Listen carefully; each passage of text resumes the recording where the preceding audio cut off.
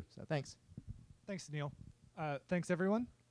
I came to this conference 2 years ago, and one of the things that sort of came out of that trip, more or less indirectly, was a paper that ended up being sort of part of my thesis on a philosophy of science perspective on practicing a science of security. And one of the things we talk about a lot of things in that paper. It's like 17,000 words because there was a lot to talk about. I'm going to talk about something pretty specific out of it, so it'll be a little bit shorter. So you can pause the video and read that. Great. Okay. So I'm not going to do too many things. I am going to ask that you hold your comments for 5 slides so I can introduce everything, unless you've got some sort of clarificatory question. So I'm going to keep the sort of history of the philosophy of science aspect of this quite brief, because I know that's not what all of you are most focused on, but I promise also it does matter a bit. I'm going to reference back to the CFP for the conference, right, and talk about this area in, I guess, academia called philosophy of science in practice, and suggest that might be helpful, and then ask you some questions. I'm not going to spend a whole lot of time summarizing the paper.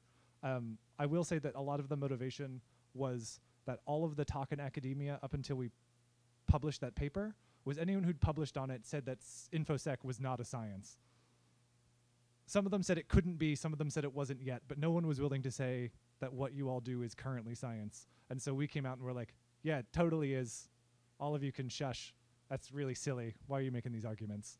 Here's the 19 pages of lit review for why these arguments don't make sense. So the 20-word summary of those 19 pages is this. So in the 20s, physics was super confusing. All of the smart people thought about physics. The people who wanted to figure out what science was were also the same people in Vienna who were trying to figure out why fascism was happening. The Vienna Circle, right? So there's a bit of a gap there, actually, where World War II happens and no one talks about this. And then in the 50s, everyone who talked about it was like, okay, science is physics, and that means we need to figure out what the laws of nature are in physics, and everything that is science must look like physics, because that's the only thing that we know of as science. Remember that, like, historically, they'd only just figured out what DNA was, and, like, biology was consistently derided as stamp collecting by, like, very serious academics who were like, you're not scientists, you're stamp collectors. And Darwin was like, what the hell, guys? Like, this is, and the physicist was just like, nah, it's just garbage. So there's a bunch of work from the 60s to the 2000s, which is what I've leveraged in a lot of my work. Basically saying, like, that's silly. Science is a super complicated social phenomenon about how we evidence things, and, like, it's not just like laws of nature that are based on logic. And apparently, all of the computer scientists who write about this in a, like, science of security perspective just missed those 55 years of philosophy of science. And we're like, there's no laws of nature in security, so it's not a science. Which makes it not physics, which I think we can all agree that it's not physics, but that's not super helpful. So, you know, we can get into all of that background, but I'm going to try to actually more be the translator from that background to what your actual problems are and not try to make you all learn all of it. So, Gadi, Sunil, good job. You didn't fall into this trap. So, specifically what I'm going to pull out of this is share the methodologies in a consistent and systematic way, because I think that that's something that other sciences can sort of offer some advice on. And so we can talk about what that means. So, I mean, here's my hypothesis, right?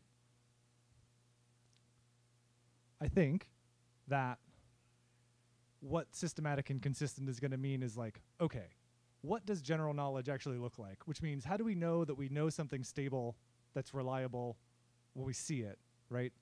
What should the features of a good chunk of general knowledge look like? Okay? How do we collect reliable and robust evidence, which includes so that adversaries can't sneak stuff in there and trick us, but it also includes so they don't trick ourselves, right? It includes all the cognitive bias stuff that Kelly was talking about, right? Um, and then how do we know when it's stable, right? Like how long do we have to think about something being stable? And that's probably not a one-size-fits-all question, right? To your sort of pets and cattle question, right? We need to know something stable about pets for a lot longer period of time than we need to know about cattle, right? So I have long and involved answers for these things. The general knowledge thing is also sort of philosophy, science, academia code word for causation analysis, or your causal analysis. But the Pearl stuff that Kelly mentioned is a little bit divisive, and so I think that people try to avoid the word causal when they don't want to get into that fight, and so they'll just say explanation, which you can all read as meaning causal explanation. It doesn't super matter, but if you need to translate, you can go ahead.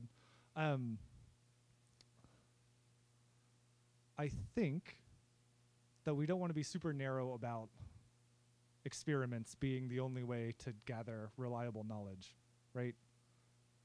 I have a sort of pet complaint that like the attack papers at DEF CON are actually all case studies, and there's actually good norms for what a good case study should look like in sociology. And if we ported those over to the DEF CON papers and made appropriate adjustments for that it's a different domain, we could say what a good case study in that environment should look like, what it should have, how it's reliable, robust, transferable, right?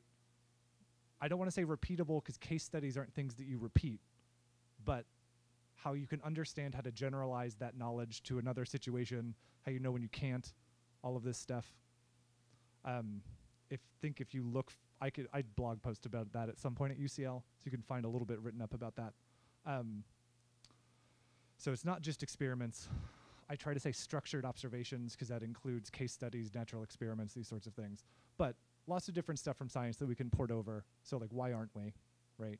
That's not actually a rhetorical question.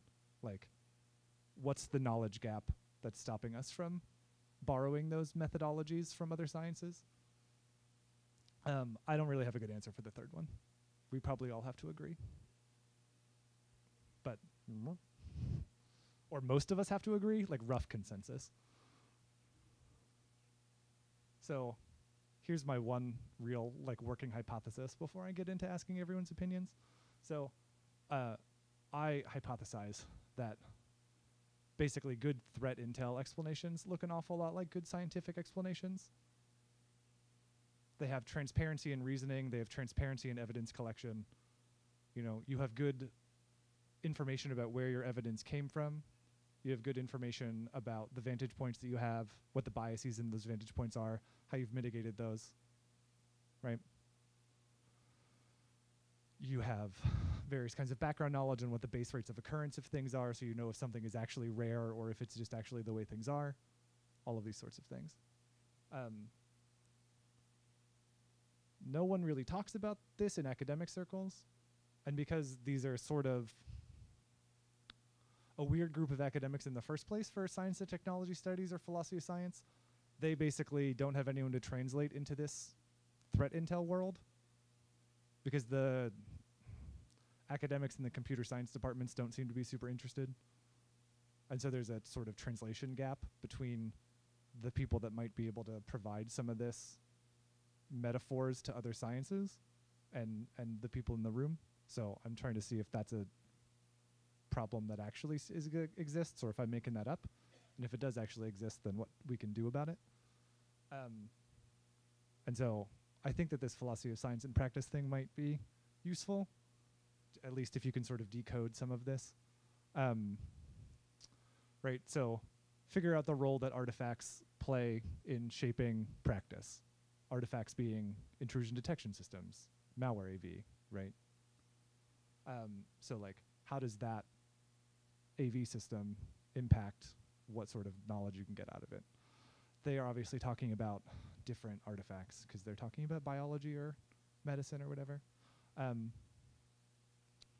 But also this sort of idea that it's not all physics, right? That we take a holistic view and a pluralistic view of the different disciplines that are relevant to science, this sort of thing.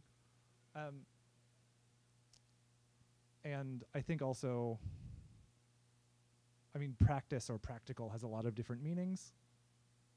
But the idea here is not philosophizing for the sake of getting tenure. The idea is philosophizing for the sake of getting better results in the domain, in security, right? So I think that there's some maybe people there that are, or ideas there that are useful, but again, like there's going to be some translation effort.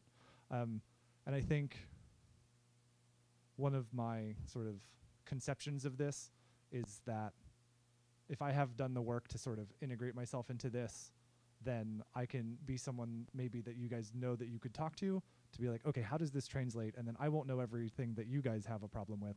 And then we can sort of iterate, and then I can only explain it to so many people, but then it goes out and sort of propagates. I don't know.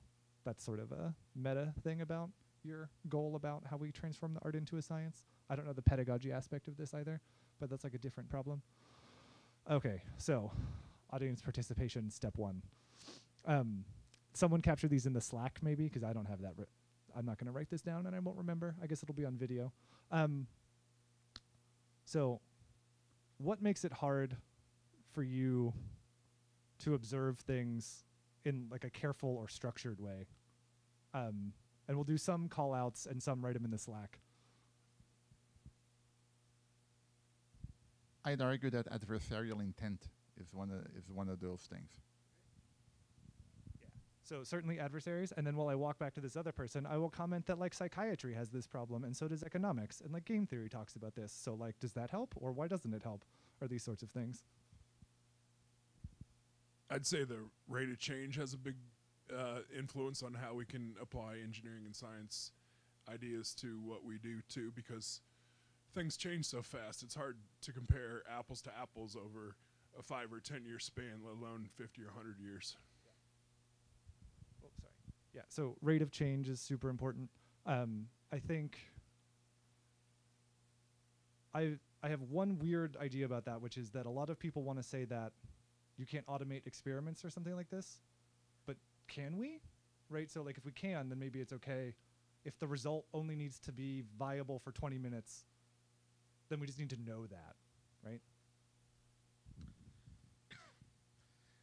I'll give you another approach to the problem of treating infosec as science. Look at it as an astronomy, not at physics, but astronomy, which is observing things that might happen only once and building models to explain them. And in InfoSec, I think the basic problem is that lots of people come from not scientific backgrounds, so they don't have the discipline to try to do that. Great. So I think there's a lot of scientific disciplines that only can observe things once or can't actually do experiments, right? So we don't crash stars together to figure out how supernova work.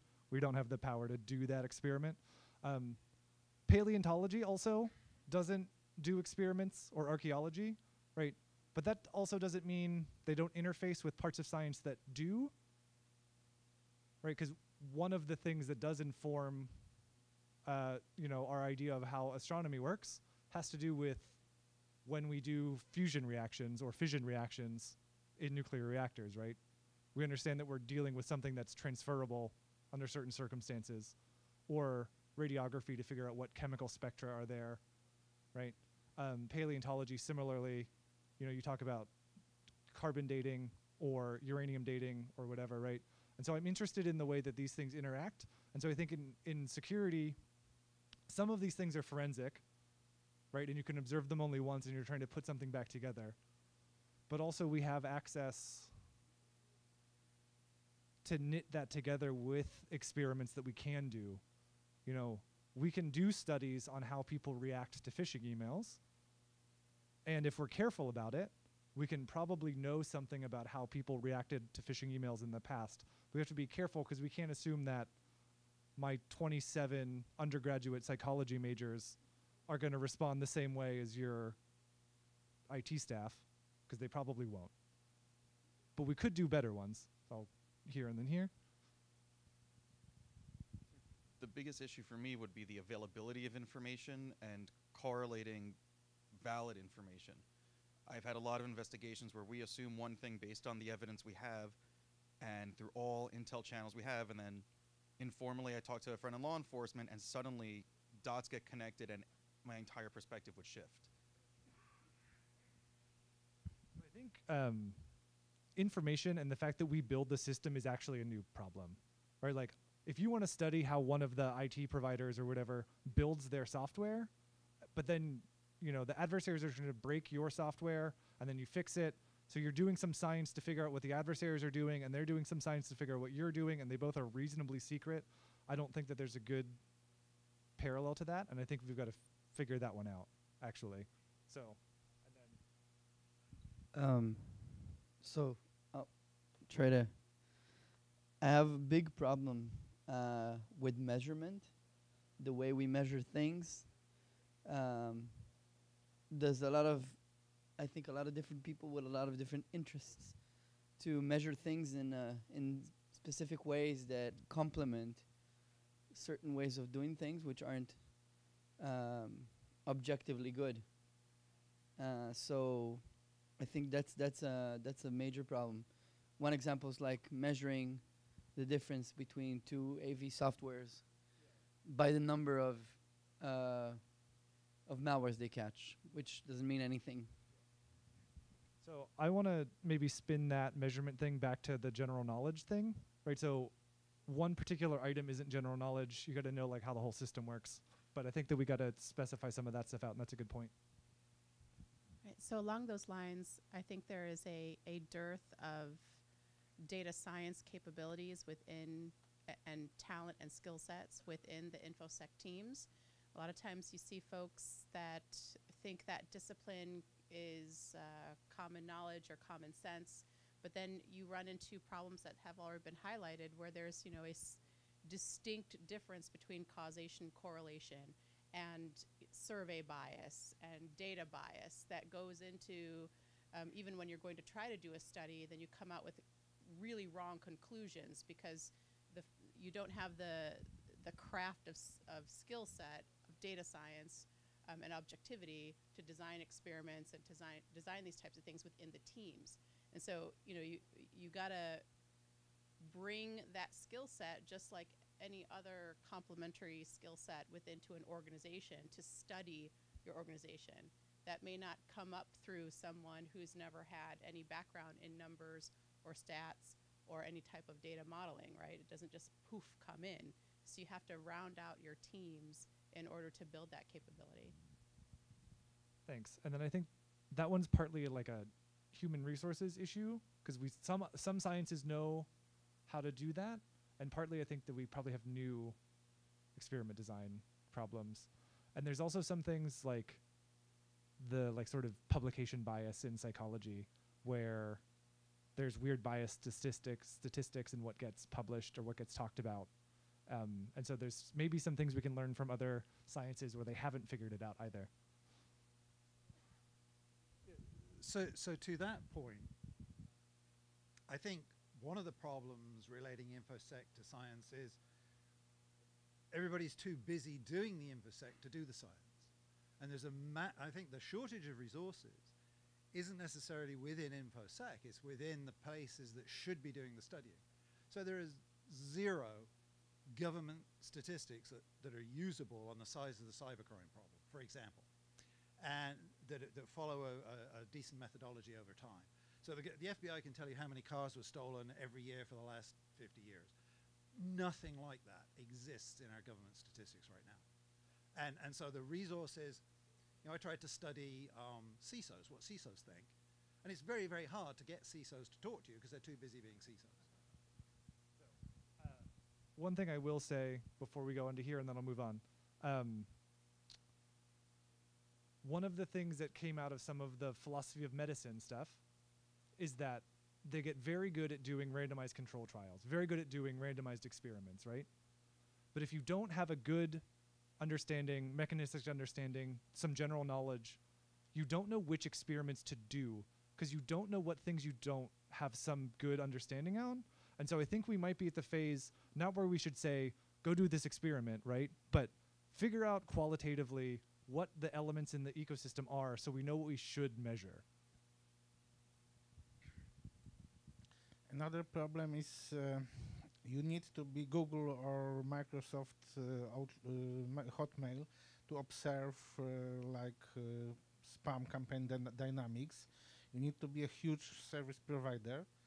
So either for running experiments to verify, you need to be Google, or you need to do things that are illegal, like replicating the attack.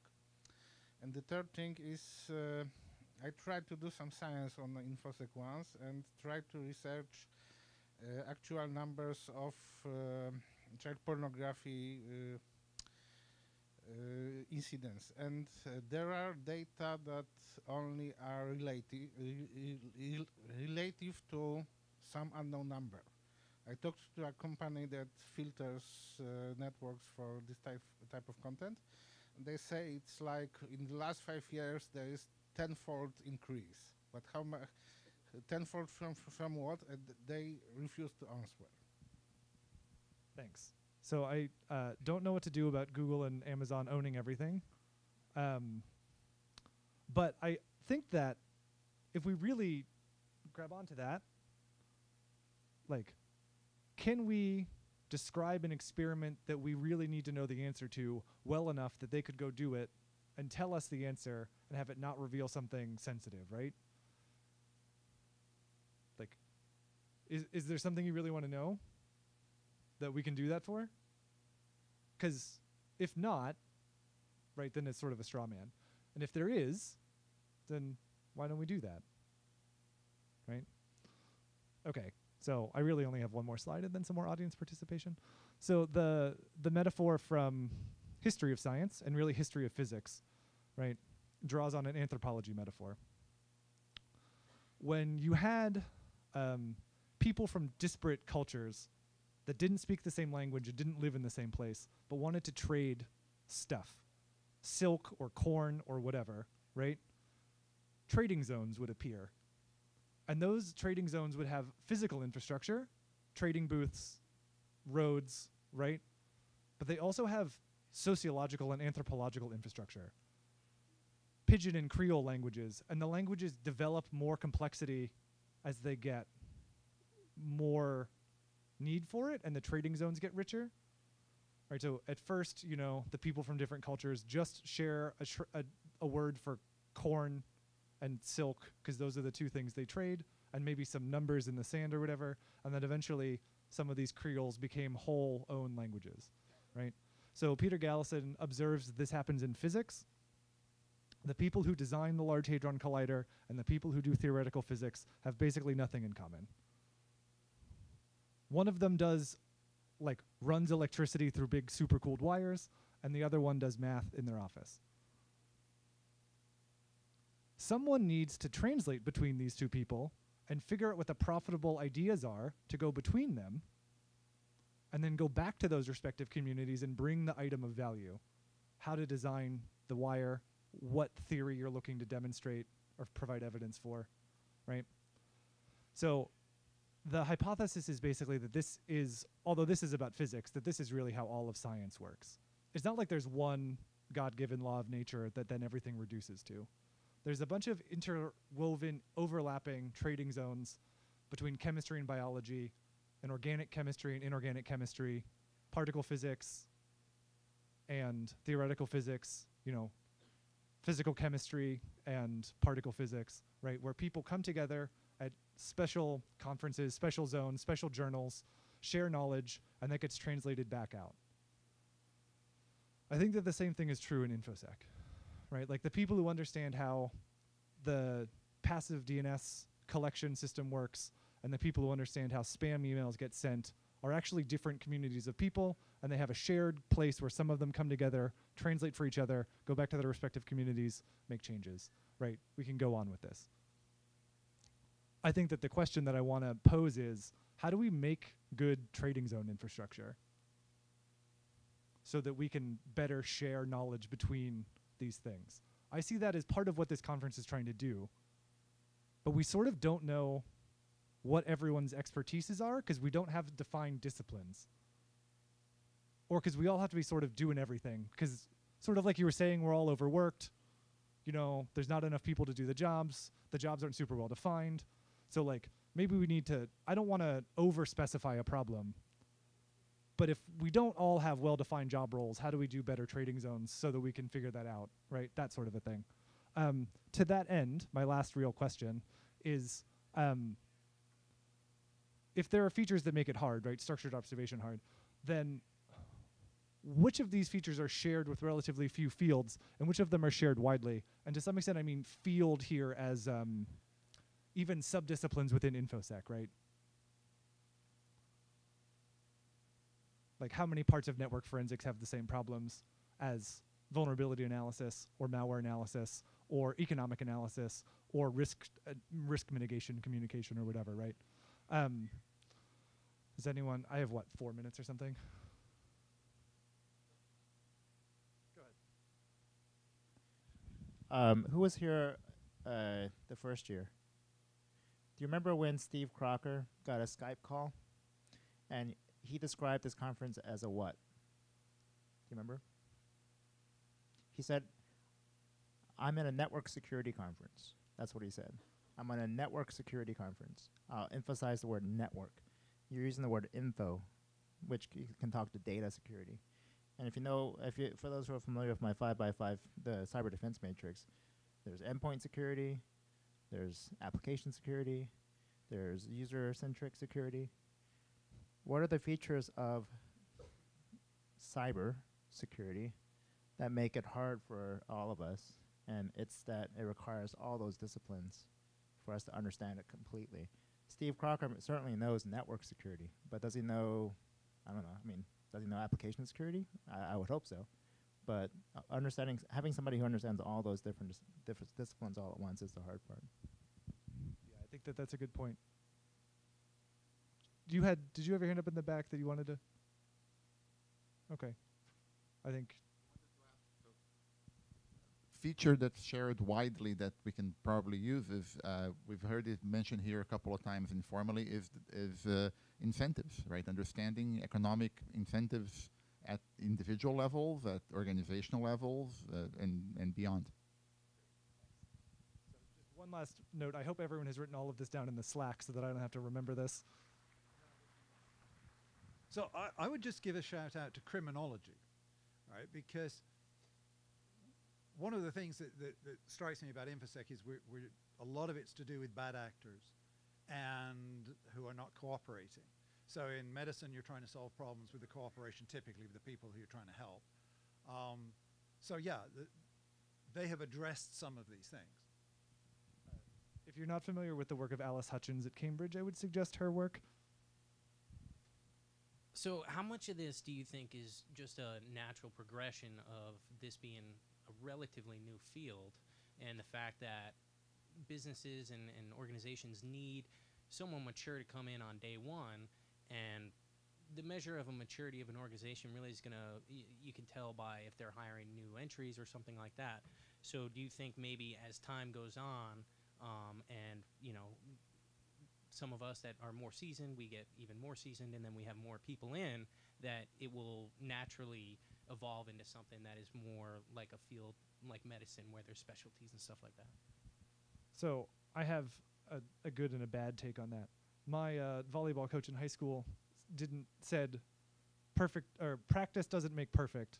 If you practice something like shit, you're going to do it like shit when you get better at it. Perfect practice makes perfect.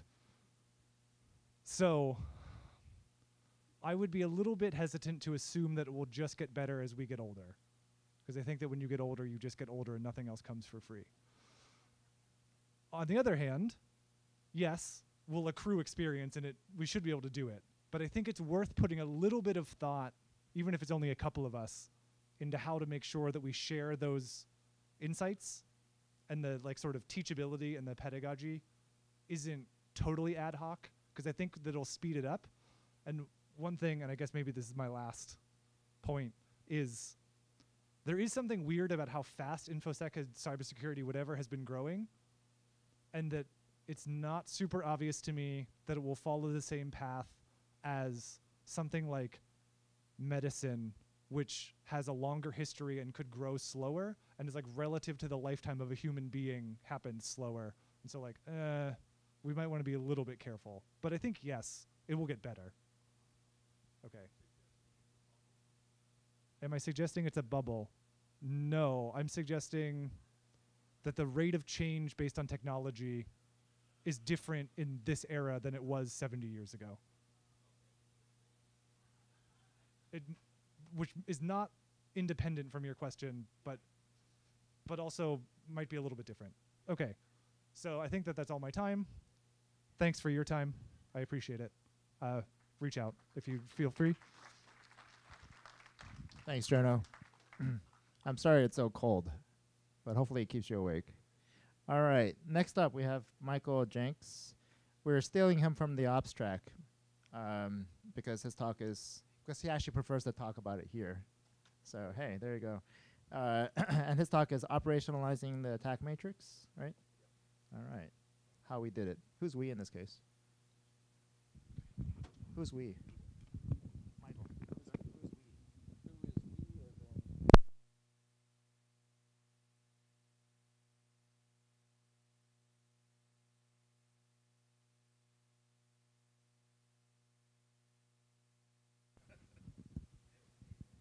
It was down to nothing. Okay, thanks. All right. Battery change. All good. In your computer? Yep.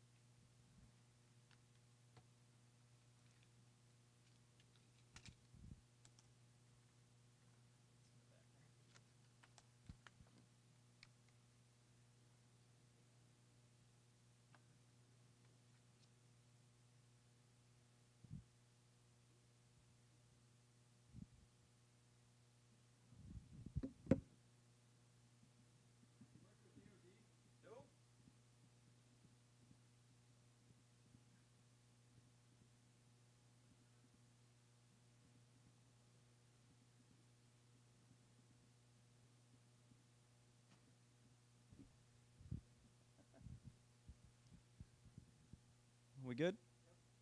Awesome. Well, hey, let me start off. Who in here loves red teams? Whoa, whoa, whoa, whoa. That was a test, man. This is a defense conference. No red team loving allowed, man. All right. Well, hey, my name is Michael Jenks. I'm a managing partner at Adaptforward Cybersecurity.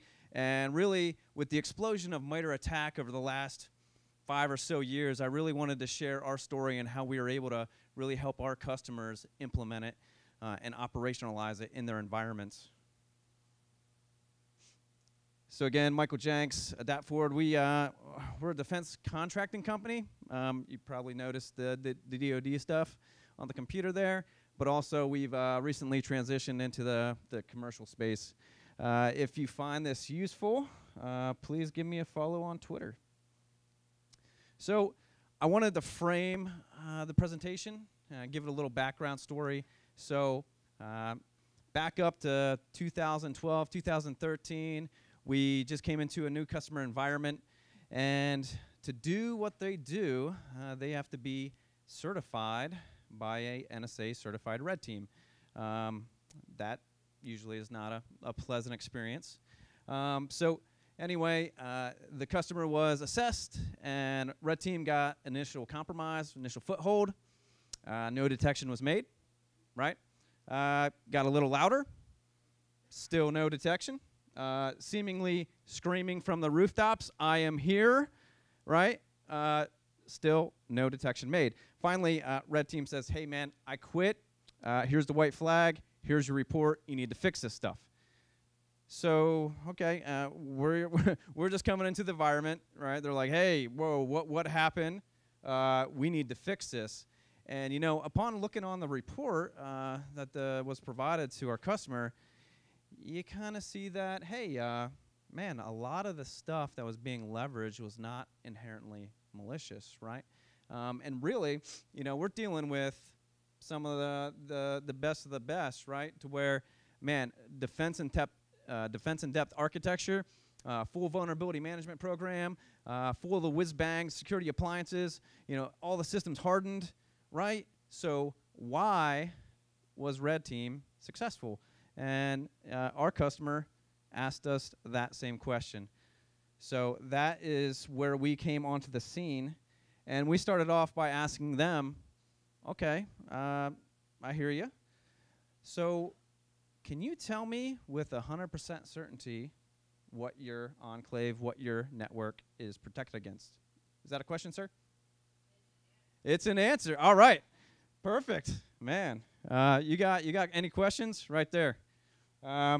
So we followed that up with a secondary question. Who can tell me with 100% certainty what your organization is not protected against, right? Again, that was a lot of crickets from the customer at the time. So, well, they said, hey, well, I have all of these whiz-bang appliances, right? And they say they protect me against everything. And, you know, sure enough, industry, man, I love them. And we need them. But what do they say? Well, let's say, Cylance, 99% of threats presented, 100% peace of mind. Amen. I want some of that in my life, right? FireEye, 99% detection rating. I hear you. I hear you.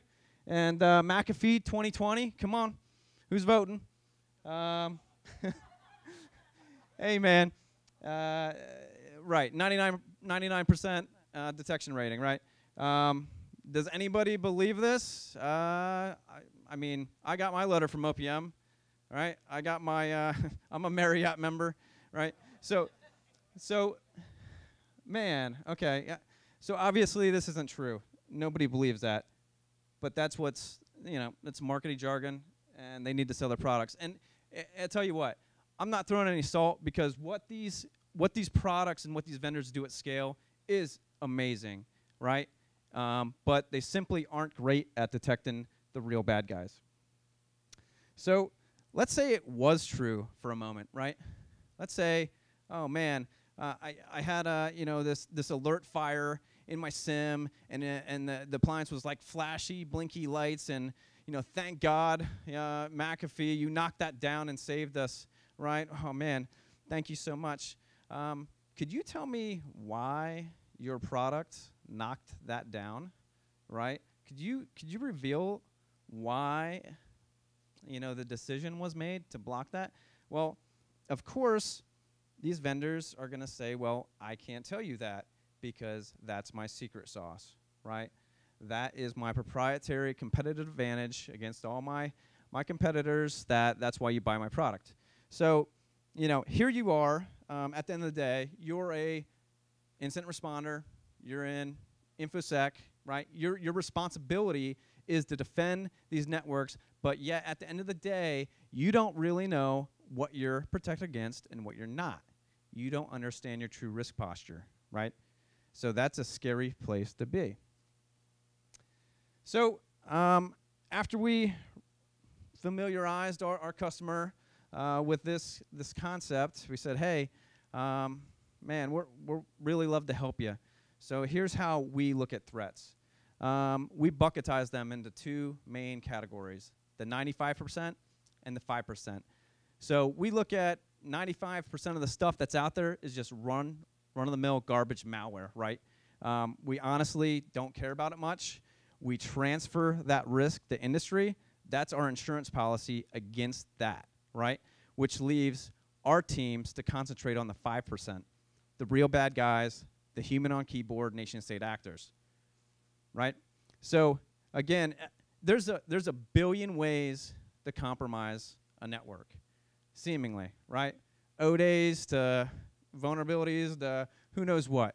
It seems like the adversaries can always get in, but after they get in, after they get that initial foothold, there's only a few finite things that they can do to be successful in their mission, and that's what you concentrate on. So, not Barney. So what must they do? So back in 2013, we were helping our customer develop a solution to detect, you know, bad that's not necessarily bad, but it's definitely bad, right? Which is the way real bad guys operate. And we started cataloging post-compromise TTPs. and we start building this thing, and we were like, oh man, we're awesome. And then we got a pre-release of MITRE ATT&CK, and we're said, that's more awesome. We're gonna adopt that, right? So, and when we looked at MITRE ATT&CK, what we saw was what adversaries must do to be successful in their mission, right? I throw a spearfish and I land on box. I'm in user context. Is that game over, right? Did bad guys win? No, right? Most likely the data, the information, the goal that I seek is sitting over there on that server somewhere or somewhere else. I'm going to have to move laterally, right? Is there a million infinite ways to move laterally? Absolutely not. These are computers. There's protocols to obey by. There's only so many ways to do it, right? Is there a million different ways to survive a reboot? Absolutely not. There's only a few finite ways that you can do that. So by concentrating on post-compromise behaviors, which, again, aren't inherently malicious, I can move laterally by mapping a network drive, right? Now, that's not common for, user XYZ. It is common for maybe some sysadmins, et cetera, but these are the things that you have to tune and whitelist and define post-compromise logic in a custom manner. So what we did was we said, okay, well, industry is not going to tell us what we're protected against and what we're not. And we don't believe them that they knock down 99% of everything, right? So it's up to us to validate in our own environment and in our customer's environment what we're protected against and what we're not. So we formed a purple team. And, our customer on the DoD side of the fence, they had, nice and handy, they had their red team. And we're heading up the blue team. So we informed them that, hey, purple's a thing, and we need to create a red team with these capabilities, because what we're going to do is go through every TTP in MITRE ATT&CK, and we're going to attack, pun intended, the crap out of every C&D capability within the environment and understand truly what we're protected against and what we're not. And so we did that, and it took a while, right? But at the end of the day, we knew where the gaps were and where they were not, and shocker, right, there were a lot of gaps.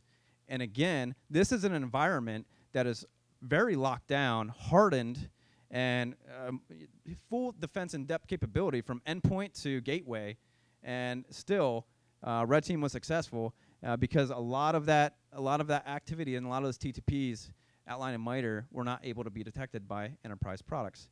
So again, formed the purple team, and they went through and identified gaps, and it was up to our cyber hunt team to fill those gaps. And essentially they created custom indicator of compromise logic if data sets were available, and if data sets were not available, they would go out and find solutions. So Sysmon, OS Query, et cetera, very valuable, can be leveraged to detect a lot of these things. Once that logic was determined and implemented, it would be validated, right? So when it's good to go, validated again by the purple team, and then put it in production. And guess what? When you're developing your own IOCs and developing your own logic, there's going to be some tuning involved, right? You're not depending on a company to do it for you. So you need to assume that there's going to be a lot of sustainment pieces of that because environments change. But truly, it proved to be very fruitful. So again, this is not a one and done. You need a continuous, assessment capability. We ended up building our own. There's a lot of products out on the market, and some of them in this room, like Mr. Bryson's team that I was just speaking to, that does this sort of thing. So at the end of the day, does attacking really work? I would say absolutely yes, right? So our customer went from unable to detect, being able to detect a lot of any red team activity at all, to a year later, not only catching them within the first hour, but then pivoting to that endpoint and carving off some binaries, right? That they were able to reverse engineer, and since Red Team was super lazy and reused code, we're able to spread that out into the sensing grid and decimate other pockets of infrastructure that they had throughout the customer environment. Do I need enterprise defense products? Absolutely yes. You just need to understand where they fit in your environment and how to leverage them. Again, 95% is what they're good at, not really great at catching the real bad guys. And that's going to, by taking that approach, that's going to free your team up, right, with not dealing with that 95%, to concentrate on that 5% and really focus and find and develop logic to find the real bad guys. Understand true cyber risk posture. Again, when you know that, right, easy decision making. So at the end of the day, our customer knew where the gaps were, right? So when vendor XYZ came in the door and they said, hey, I got the next silver bullet product, man, you want this in your life? And they say, well, if it can do XYZ, I do, because that's where my gaps are, right? And of course they're going to say, oh, yeah, it does that. Well, that's great. Then you take that product, throw it in a lab, and then attack the crap out of it, and then you know, right? If you have the capability, right, develop your own custom applications to fulfill it. That's what we ended up doing with for a customer, where we developed a full incident response framework that allowed them to create custom logic and operationalize them and put them in their environment. So at the end of the day, you can narrow down and free up your IR resources to really concentrate. So you go from defense in depth models where you have full vulnerability management program, to system hardening, to enterprise defense in depth tool sets, to where now you're really defining and identifying post-compromise behaviors, and then that very last straw to where you have a very keen advantage is things that are custom to your environment that an adversary wouldn't know. So to where you can get to that point and really develop initiatives and IOCs that only you would know and only you can trip on in your custom environment, that's where you're winning, right? And once you have the capability to detect post-compromise behaviors, etc., to where you're able to catalog TTPs leveraged by APT, well, now you have the data that you need, dare I say it, to feed machine learning models, etc. And I'm sure a lot of you in this room have not only access to APT data that was resident on your network, but also some repositories elsewhere that have been collected that you can now leverage those models to help really defend and detect on your network environments. That was a million miles an hour, and I'm sorry, I just been kind of rocking and rolling, but does, yeah, no, yeah. But are there any questions? Yes, sir.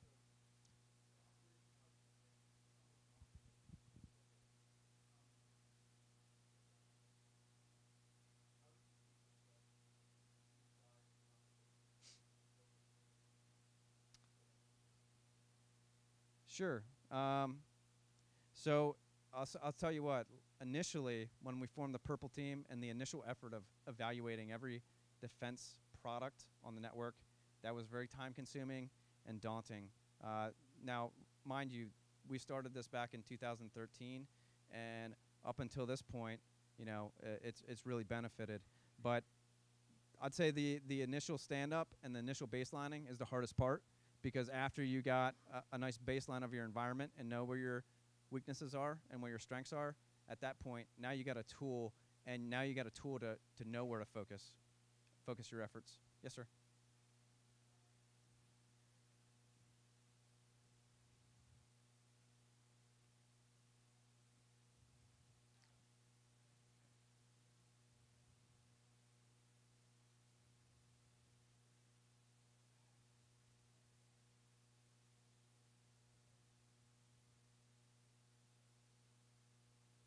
So,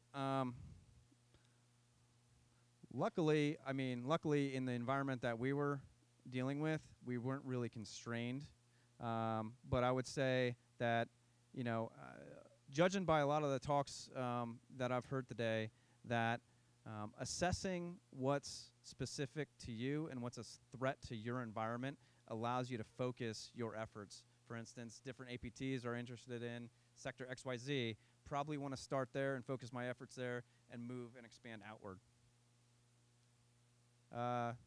Sir?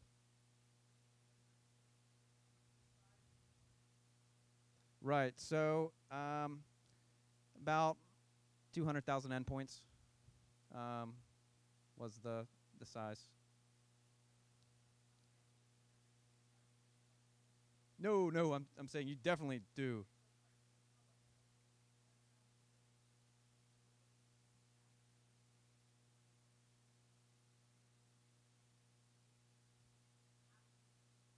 Absolutely.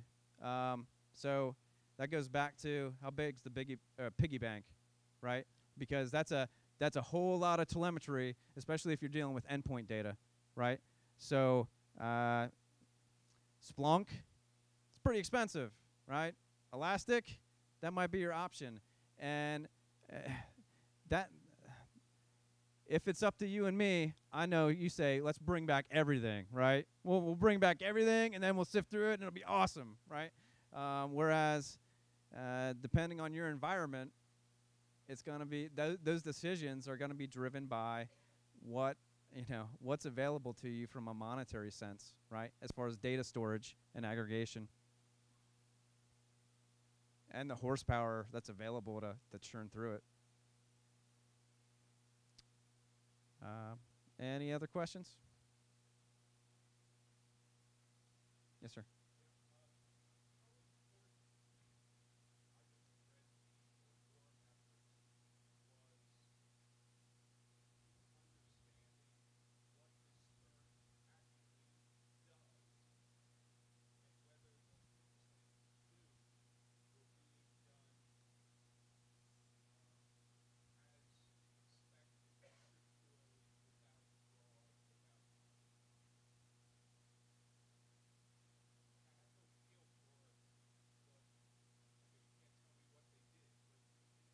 Yeah, absolutely.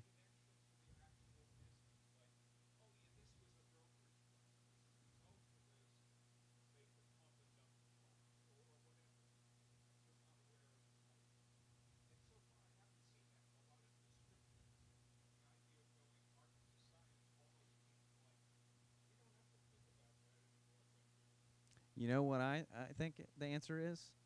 Blockchain. No, I'm just kidding. uh,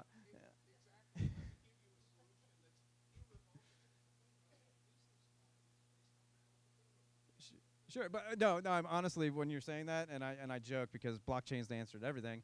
But some immutable ledger, right, where I'm a red team, or I'm an assessment firm, or I'm an assessment product that's executing things that could break stuff or steal stuff, right, or compromise PII, PHI on a network. How do I validate the integrity of those actions, right? And there's recorders and whatnot that I know that are leveraged by a lot of our teams.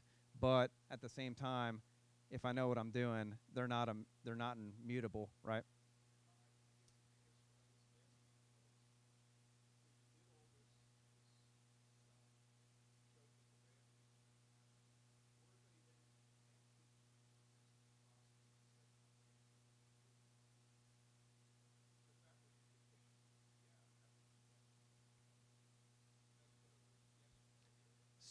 So in this exercise, no, because what we were simply doing was detecting, and a lot of this stuff is very generic, and it's not tied to business processes. Now, that being said, that's the purple effort, and that's detecting these post-compromise behaviors. There are, what you're talking about is measuring impact to critical business processes and whatnot, and that's specifically what we leverage a red team for, to where they have goals and mission sets to perform XYZ or interrupt XYZ, cause effect XYZ, right? And that's what we leverage those for, to measure that sort of thing. Yes, ma'am.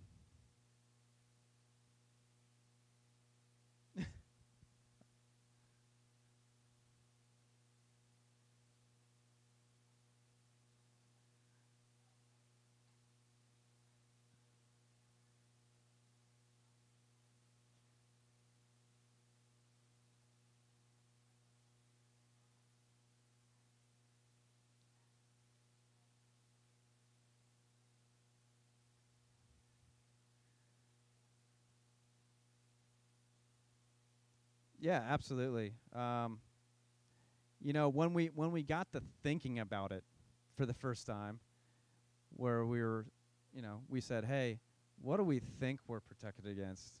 And really, at that point, you know, it was back to industry. Well, industry says I'm protected against X, Y, and Z, so I think that's what I am. So it really wasn't until we verified what we were and what we weren't, to where we truly knew our gaps. And are you talking about what drove procurement decisions?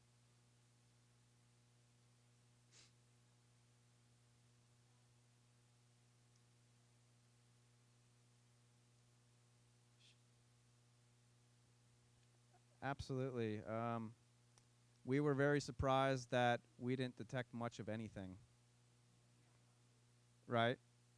Because again, we're talking about a customer environment that was very hardened, had, you know, all their patches installed, had all the, you know, IDS, IPS, full defense in depth capabilities from a, you know, a CISSP textbook sense, right?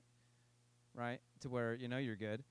But I'm sorry. But at the end of the day, really, it was the surprising thing was the shift in the mindset, right? To where we realized that the way real bad guys operate, nation state, human on keyboard, is not what industry is looking for. Industry is looking for known bad. They don't operate in a known bad sense, and that's how they're successful, because, you know, they're operating in a not inherently bad, but definitely bad way. That's taking advantage and living off the land of what's available to them on an OS, etc. So, I would say the lesson learned and the shock was rearranging our mindsets on what we were looking for and how to defend against it and how to detect and respond. So let me can I answer the earlier question? So one thing that I would point you folks to is the briefing that Spectre Ops gave at AttackCon. So going back to, if we think about this in a very structured, orderly way, attackers go through defined vectors. The question for vectors is, do we have visibility into those vectors? If you have no visibility, good luck trying to find it, right? So Spectre Ops, they went through a systematic analysis of all the things in the attack matrix to narrow down a set of vectors, and more so the data you need to be able to see the activity across those vectors. Fabulous work, but it ultimately gets down to at least answering the question whether or not when it comes to detection, you're either if you can't detect something, you're either missing visibility or you're missing know-how. So you don't want to miss visibility. And to ensure that you have visibility, that briefing from Spectre Ops is a great one. If you have visibility, then you lack know-how. And that hopefully you can attain, or you fire the people and get new people. Any other questions? That's a good part about rocking and rolling, flying through a brief. Have some time to chat about it. Oh, yes, sir.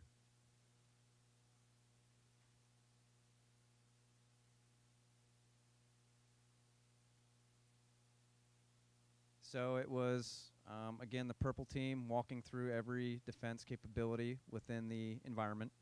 Once a gap was identified, that assignment was handed off to a cyber hunt analyst who was basically tasked with finding a way to detect that behavior or that vector within the environment. And that led to the implementation of Sysmon, OS Query, various other I'd say industry capabilities as well for things that we couldn't just develop on our own. So that's how we... Again, I think what I'm trying to do is to have you guys think about these frameworks and reuse these frameworks. So what you just said was we lacked visibility, and therefore to attain that visibility, we picked up OS Query and Sysmon.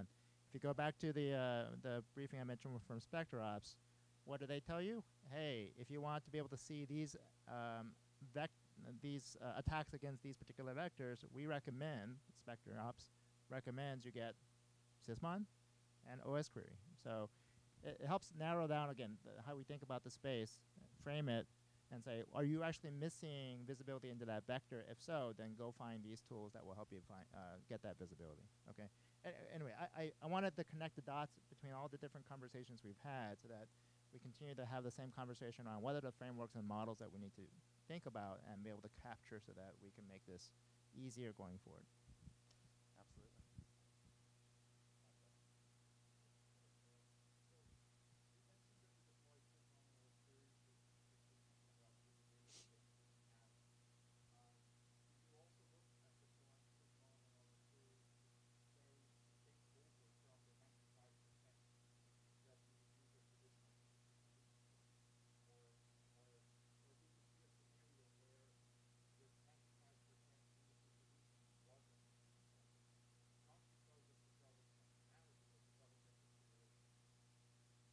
Right. So you had industry, and usually, if there's a industry appliance in your architecture, it's there for a reason, right? Whether hey, I need an IPS, I need a firewall up here, X, Y, Z.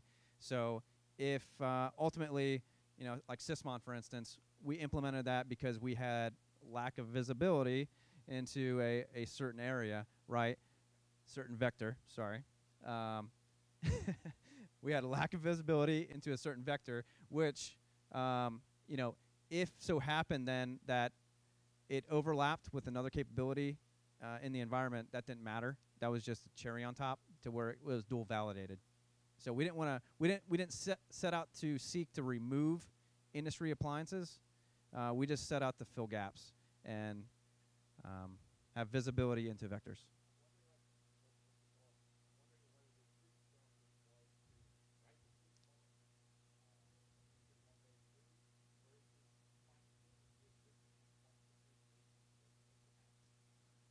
Both, right? It was dual approach to where, hey, how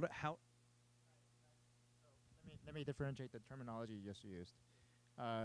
Sysmon provides visibility. If your tool didn't have visibility, then it doesn't matter. The fine-tuning of a tool is usually saying, I need to calibrate its filters or its detection logic, so the know-how, right? So usually the fine-tuning of the tool is the know-how side. But if the tool can't even see it, then that's why you need. Anyway, I want to make sure you understand the framework and the methodology around how you think about it. Thank you. All right. So next up, we have Christine, who's going to talk about. It's so late. I can't even remember the titles anymore. Do you have a computer? Okay. Something about dancing in the cloud. What was the title? Dancing in the Dark. Asset Management in the Cloud, something like that.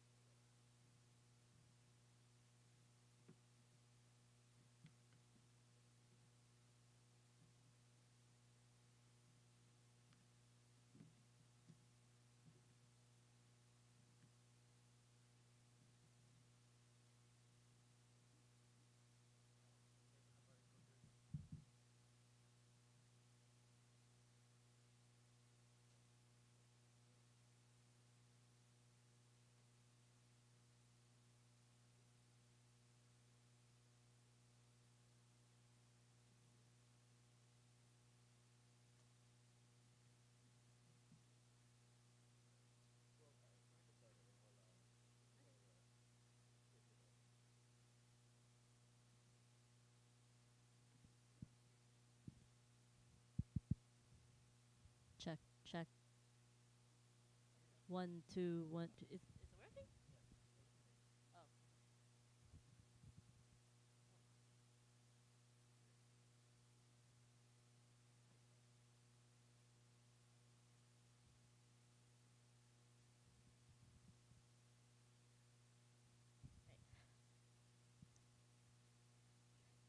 Hello, everyone. Thank you for coming to my talk. I was told to thank you all for coming to the more memorable one, but I don't really know what's going on the other side. So, thank you for coming. I'm Christine. My talk is Dancing in the Dark, Asset Management for Multi-Cloud Environments. So this is all you need to know about me. I'm just kidding. So I'm an information security and tools engineer. I love to build things as well as break them. And from the title, you can probably guess that I like Bruce Springsteen and cloud environments. So this is a list of the things we'll be going over today. We'll briefly cover usage of multiple cloud providers, defining what are assets, why we should track them, some challenges to doing so, and then go over some possible solutions, or scenarios and solutions. So living in the cloud, I'm very proud of this slide because I put in this little cloud picture.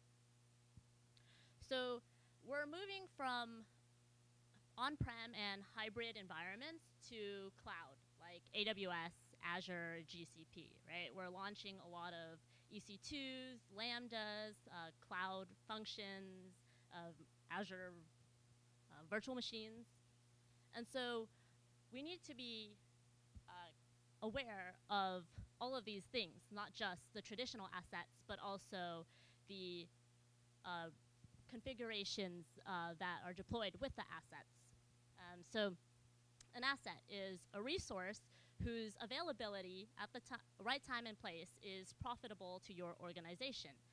So for your business, it's the applications that are running on the hosts. And for a security team, it's those applications, those hosts, as well as their security groups, their ACLs, their identity access configurations. So you can't start a fire without a spark. You guys got what I'm saying. My friends don't because they're millennials.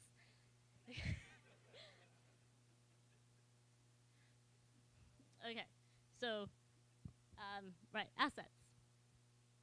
We need to be aware of what is across our different platforms because we have things that could be in one provider and then in one project and in one VPC. But then we could have something completely different that interacts with that first thing somewhere else in a different account, in a different provider.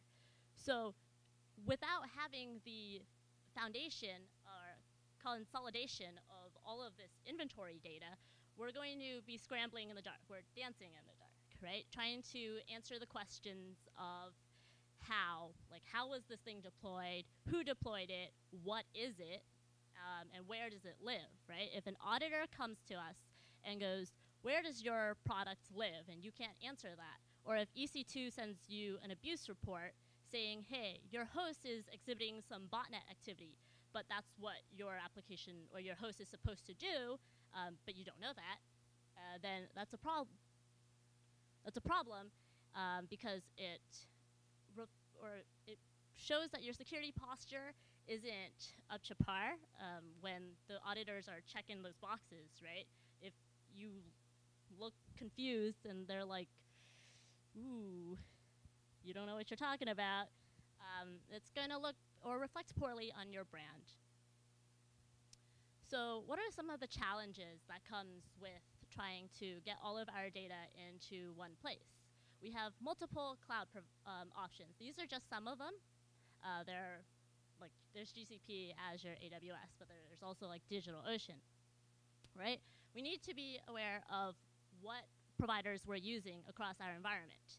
So, I mean, we leverage these different platforms because of lock-in prevention or service flexibility, cost reasons, or through acquisitions and partnerships. A parent organization might use AWS heavily, but a subsidiary might leverage GCP or Azure. So we need to know what providers we're using across our corporate fleet, and what resources are being deployed across different projects, accounts, zones, or regions. And amongst those resources, they could have different lifespans.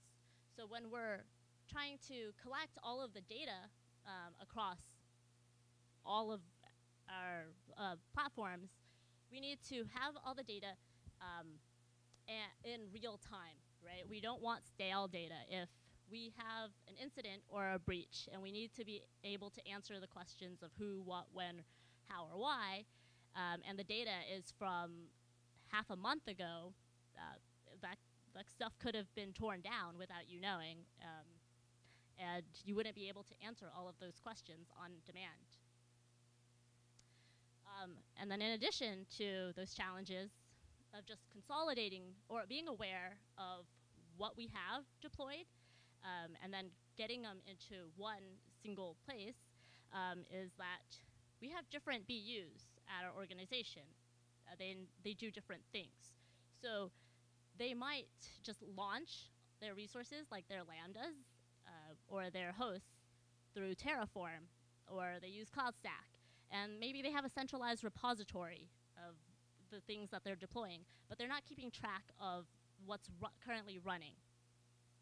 So there might be a lack of asset tracking overall, or there could be different forms of tracking. They might use an Excel sheet and manually update it when they have the free time to do so, or they have some bash scripts, like make some API calls, run a cron job, and get their data into a local remote database. Some teams might have fully flushed out applications that will do this. They could have APIs with them. But whatever that your teams are using, you want to communicate with them and be able to pull in this data if they are tracking their resources. And if they're not, you need to be aware of that to account for it. So possible scenarios that you guys might have or are using. Right, okay, what current approach, okay. So if you think about what you're currently doing at your organization, you want to be able to answer these questions. There's a lot to take in and think about when you're coming up with an approach to tracking your assets. But if you can answer yes to the following questions, then you're off to a good start. So first, what you have, does it effectively give you the data when you need it? So if you're doing an audit or you're doing IR and you need to find a certain host that was launched supposedly at this time and day, right? Can you easily go into one dashboard and pull out the data on demand? Or are you going to have to go across all of your different providers into different accounts looking for this one thing? And then, is your solution automated?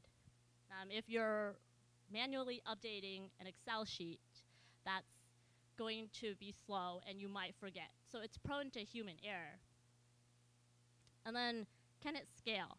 If your organization is small and you have a couple of accounts in a single cloud provider, then you could do this job manually. But then what happens when your organization grows to multiple cloud providers across a dozen accounts or 100 accounts and you have thousands of resources? Does your methodology effectively grow as your organization grows? So if you're doing something like polling using APIs and polling for the data across your accounts, that could work, but be aware that rate limiting is a thing, and we'll discuss that in a bit. So if you answered yes to all of those questions, I would love to talk to you after this to see what you're doing. But if you didn't, and you're worrying about your little world falling apart because you don't do asset tracking and you realize that there's a gap in your security posture, then don't worry, because there are some options that I will list for you. So I'm going to list like 3, but you don't have to use them independently. You can use them together, and I actually recommend it. So if what you have works for you, and you can keep it or you could build upon it, you could also go the route of utilizing open source projects. And the great thing about them is that they're free, And there's room for customizations. The downside to customizing them, though, is that it comes in the cost of man hours, and then you have to maintain the application and make sure it doesn't go down. And then there's the third-party route where you're paying a vendor for their fully managed tool that comes with reporting and dashboard features. But if you go that route, then it costs money, and it will have to come from your team or department. So if what you have is good, then keep it. Just keep in mind that you want to be able to consolidate all of your data into one place, and so you have a single pane of glass, right? So you want to be able to have a clearinghouse, basically, one place where all of the data is consolidated. You might want to leverage some scanners or tools that you might already have, like Rapid7 or Nessus. And then you can also tag everything. I actually recommend that you tag your resources accordingly, right? Who owns it? What is it for? What BU is accountable for it? And you could write some customized scripts or APIs for this.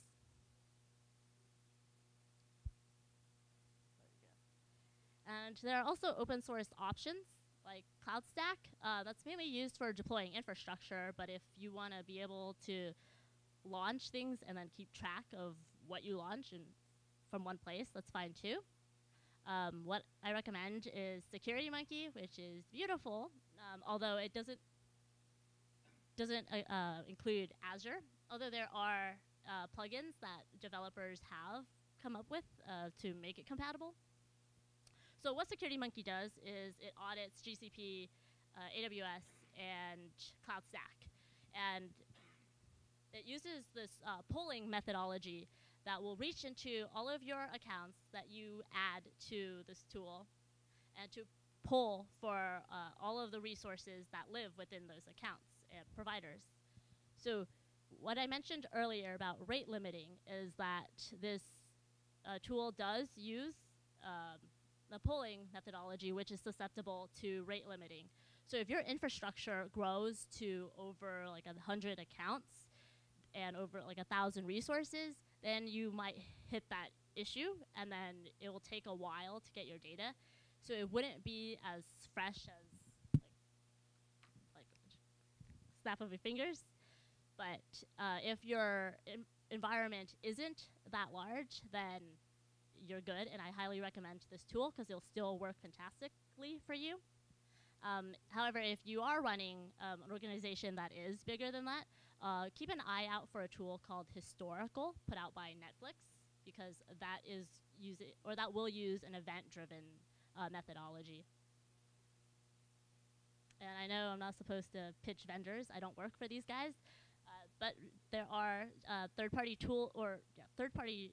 vendors out there that have fully managed products that will manage your costs and usage. I know Cloud Health breaks down resources by account and however else you want to filter on it.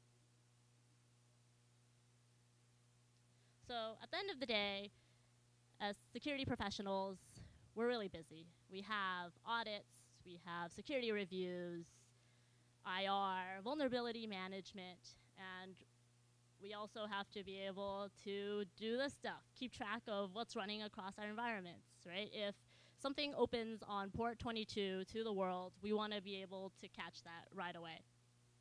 So if we can come up with an automated process or implement an automated process that will consolidate everything into a single pane of glass and make it scalable, and we'll see more than just your traditional assets of hosts and databases, but also your serverless applications as well as your security groups and configurations, then that's one less thing to worry about.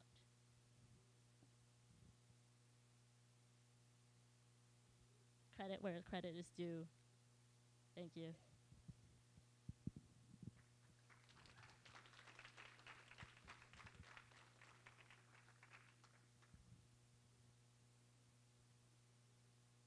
Does anybody have questions? Yes.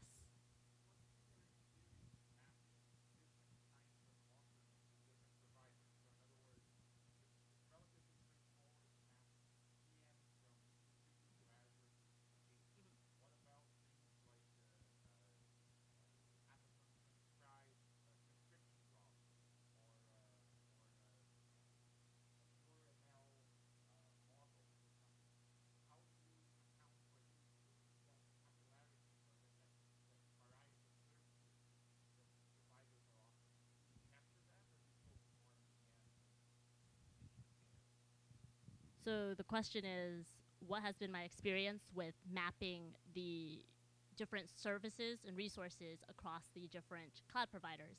And my experience has been painful. Because yes, I do focus a lot on the traditional assets, of course, the VMs and the things like the security groups. Yeah. But for those other jobs, it's work because AWS, for example, puts out new services all the time, and keeping up with it is hard. So I have to say it's been a lot of ad hoc scripts that myself or my team has put together. So in-house ad hoc scripts. I don't know of any tool that is up to date with all of these new services that will pull in all of this and then give you a comprehensive view of what's going on. Yes.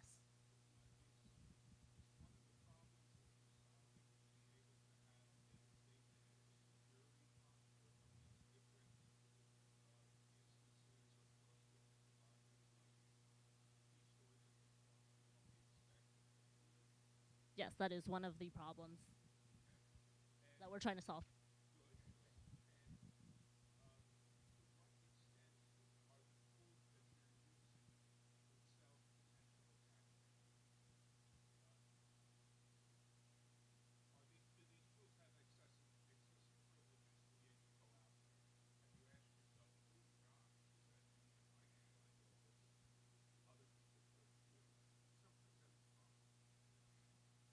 Yes.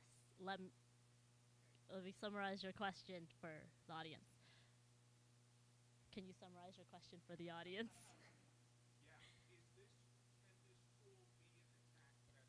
Oh, okay. Yes. Okay. So the question is, are the tools that I have implemented or used attack vectors, or can they be attack vectors, and have I done threat modeling for them?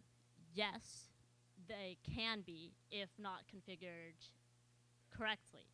So that's one of the things that I love to talk about, and after this talk, we can talk about policies and restricting permissions and least privilege.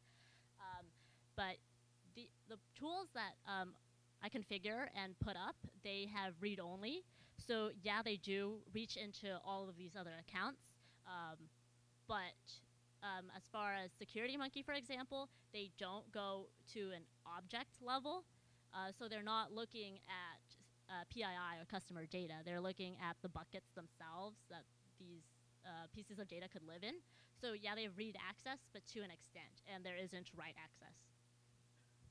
Well, there's write access to the database that it's putting the data in. Is that a hand?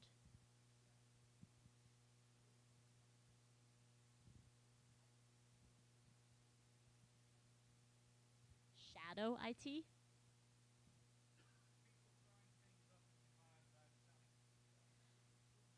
Oh. Okay, so it happens a lot by our own employees and colleagues. People launch things in lab and sometimes production without telling us.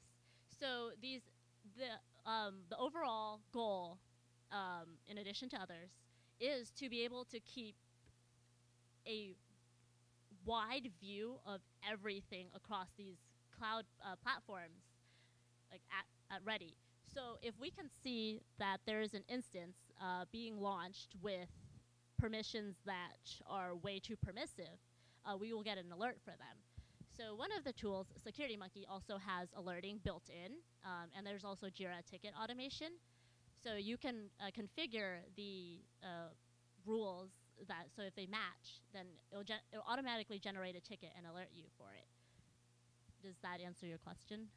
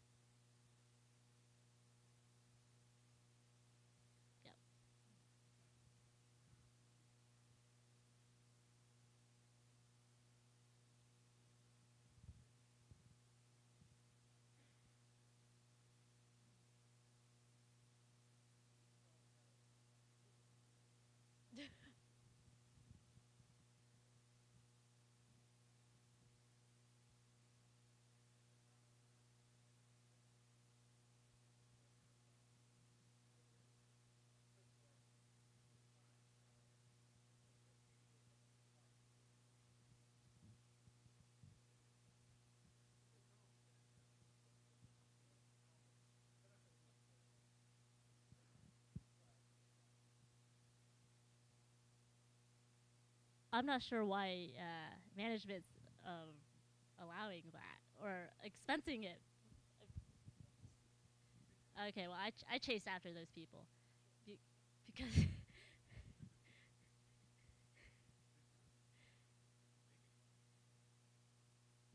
yes.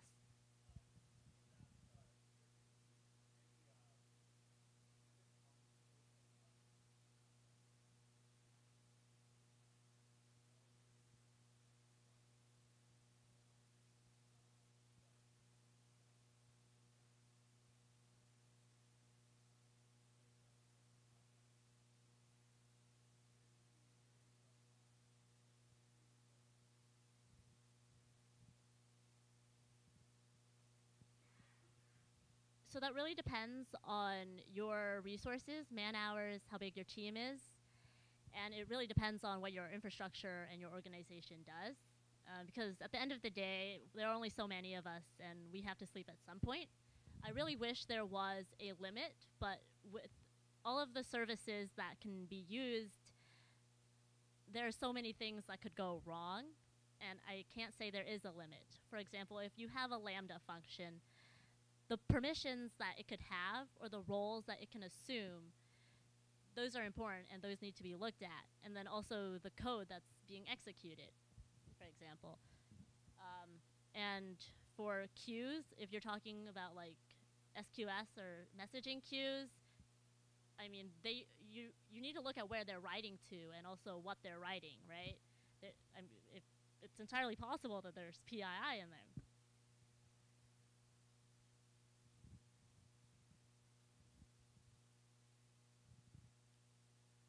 I know that's not the best answer, but that's the world we live in.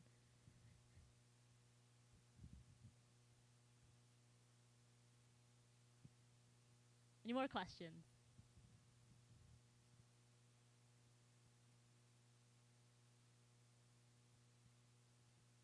So let me give my second talk.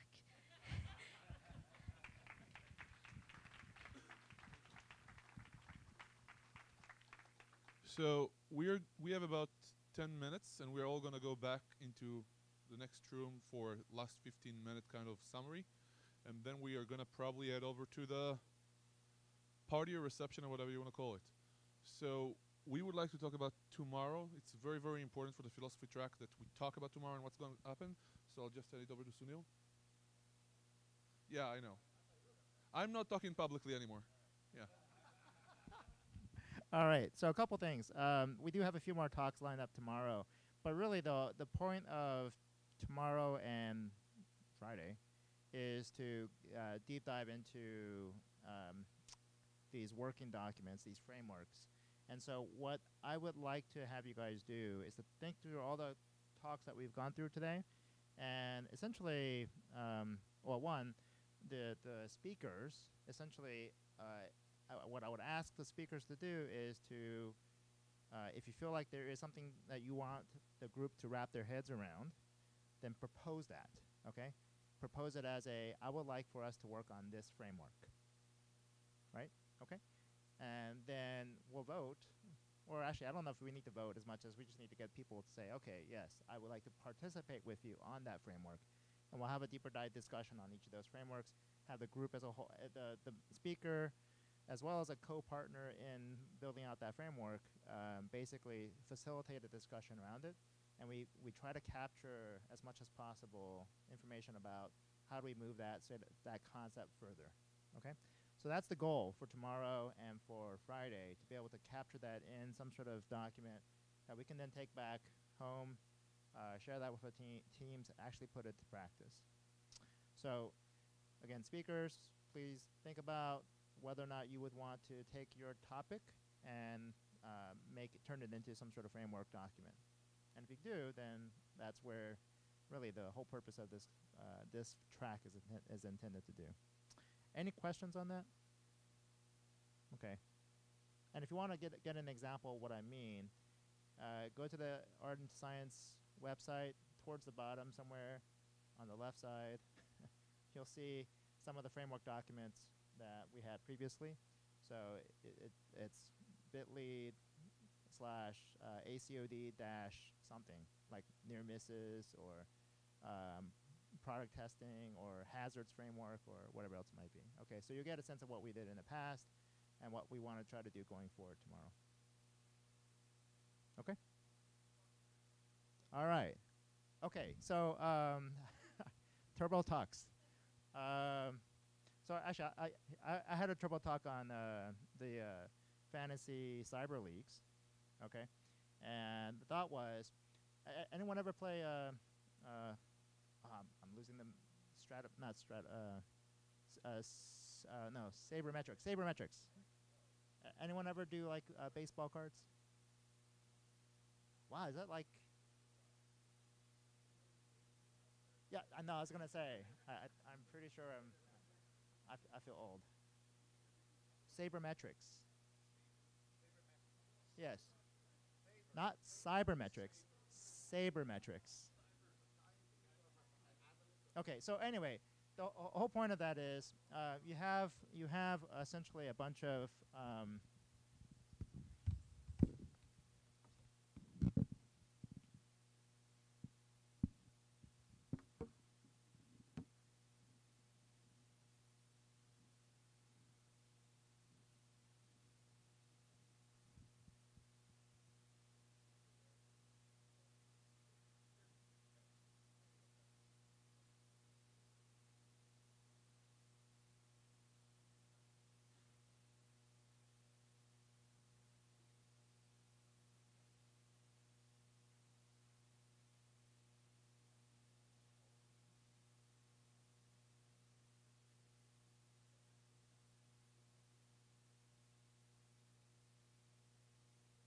okay, this is totally half-baked, okay?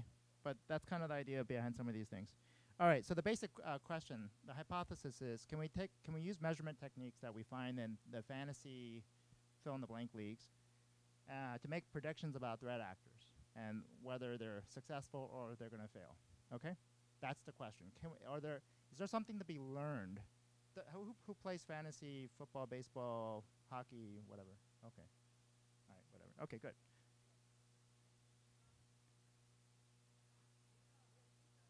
Nah, not really.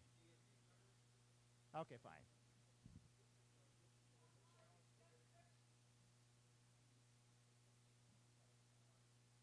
Yes. So, okay. Yes. Okay. So the key, right. So what Steve just said is what makes it different for us for to be able to play these fantasy football leagues and such is that you have all this detail on the actors, okay, which we lack. So the point of the discussion then is how if we were to try to find a way to so one of the things that we know once we know what we lack, we can then start working towards saying let's get that information, okay, or at least a proxy for that information. That's kind of the whole point, okay. So who are the teams? Okay. But it's not just about teams, it's the players, right? Who are the players? Okay? All right. Now, and ultimately, I mean, I would love to be able to distill a specific player within, let's say, one of these organizations, but it's kind of hard to do. So at some level, we would say, at the aggregate level, this is a player, right? So APT 10 is a player, okay? And ultimately, what we're trying to do now is to apply the sabermetrics approach and say, what can I find out about that player, all right? And if I look at sabermetrics in general, or just look at the science of baseball sabermetrics, I didn't even realize how many data points there are. I just thought it was like how many runs they have, right? But no, I'll give you a really plate appearances, sacrifice hits, intentional bases on balls. Okay, all the hit by pitch. Okay, I don't know. There's all these different things that characterize these stats that go into the success or failure rates for a given person.